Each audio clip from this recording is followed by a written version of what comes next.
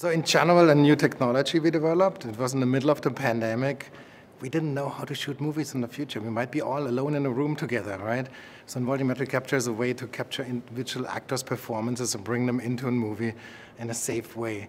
And so we started this crazy idea that we can do it at a photographic quality, feature film quality level, and ultimately we're able to bring it to life in now multiple projects, The Flash, Aquaman, multiple Netflix projects like One Piece, and the upcoming shows that I cannot talk about.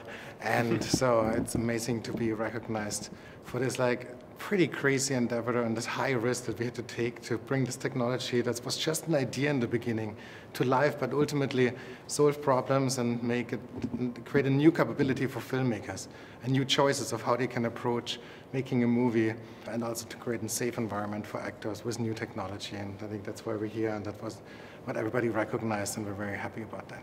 I think it means everything, right? Because you can sit in your room and think it's a freaking great idea, but maybe everybody else thinks it was not a good idea. And I think coming here at the end and seeing this recognition, I know that there's so much good work out there, but seeing it come together is beautiful. Mm-hmm. Absolutely. It's a lot of work, and if you then see how it is used, it is just... You know, the biggest question that we didn't know was once the key lead actors, top Hollywood actors, are in this system, in this capture system, how do they like it? You know, do they think, oh, what's all this tech like? I can really work? Or is it like, wow, this is organic. I can do what I want and still be cool in a movie and achieve certain, you know, things. I don't need to be in a rig anymore. I can overcome all kind of limitations. And the beauty was really that everybody loved it. They enjoyed still the relationship they had with the director, even though there was a lot of technology around them. And that, I think, fundamentally pushed us to keep pushing into this direction and improve the tech and work on it more. Versus, you know, the first few shoots would have been like, I can't do this.